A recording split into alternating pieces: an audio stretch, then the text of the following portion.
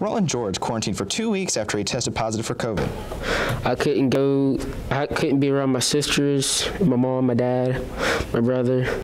Roland says he got COVID from his sister. My sister was with her friends, and yeah, some of them had it, and so she contracted it, so then I caught it. When one person tests positive, many others are also often affected.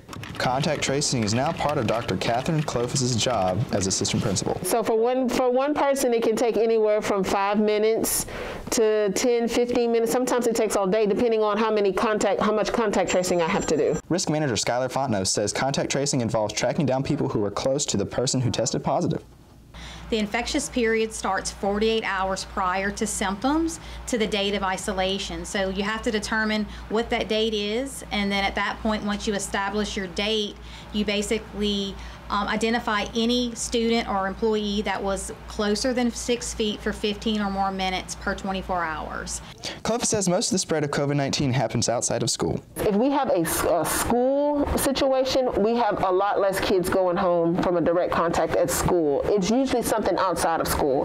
So say, for instance, mom got it, your friend, your boyfriend, or whatever the case may be. Those are most of the direct contacts that we see. We don't see a lot of them within the school itself. Even though some teens don't like wearing their masks, they still do to help prevent the spread of COVID-19. At your service, Conner Harper, KPLC Teen Report.